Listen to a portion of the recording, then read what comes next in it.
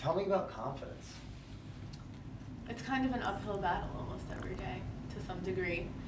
There are moments and pockets where it's completely within reach, and other moments where you almost have to fight your inner self and the little voice in your head that keeps wanting you to play it small or keeps wanting to keep you safe. We have our flight or fight that goes off, right? We're always in survival mode as human beings, but what we need to think about is how we're going to thrive.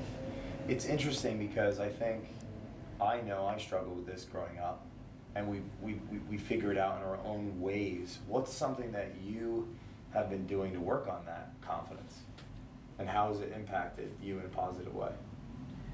I said this in the video before, but who you surround yourself with is a really big piece of it, because if you're around people that aren't confident, that aren't working on themselves, it's going to be very hard for you to be that way. So that's number one.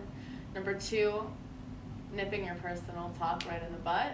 If you feel a negative energy coming on or a negative thought comes in, you let it come, acknowledge it, and then you almost have to replace it with something positive. So you're starting, okay, so like a scenario, you're going in a networking event. Sure. And you feel like, all right, I'm here by myself, I don't know anyone here. And then as soon as you start thinking negative, you catch it.